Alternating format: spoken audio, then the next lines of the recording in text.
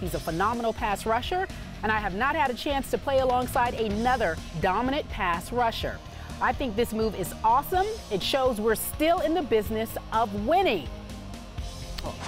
Skip Bayless, this question will be for you. Yes, ma'am. Do you have a problem with what Terrell Suggs has said? Stephen A., I have a problem with what my frenemy, T-Sizzle, said.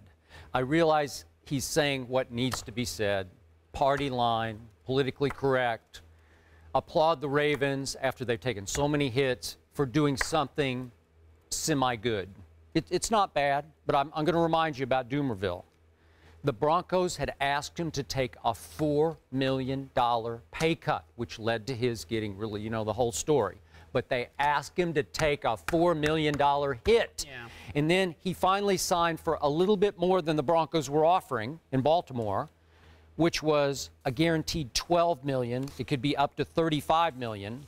And my bottom line to this is T-Sizzle is being so disrespectful to a dominant pass rusher who played opposite him all last year and years before that, named Paul Kruger, who just signed a monster deal to go to the Cleveland Browns for a total of $41 million with $20 million guaranteed. 20 guaranteed. So he got a much better deal to go to Cleveland than Dumervil got to replace him in Baltimore. And T-Sizzle is saying, I'm finally playing opposite another dominant pass rusher. When Paul Kruger last year had a career-high 9 sacks, he had 4.5 more in the postseason.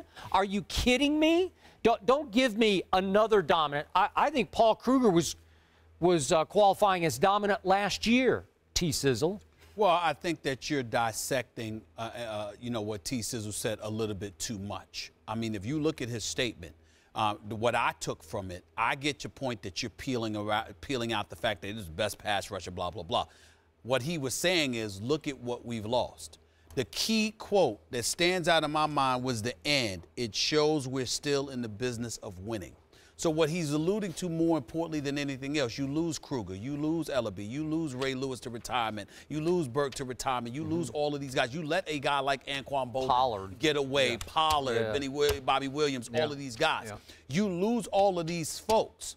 You are allowing the team to disintegrate before these guys' eyes to the point where they can't even spend the offseason relishing in the fact that they're Super Bowl champions. You've basically sullied the moment by allowing them to worry about what do we have to look forward to?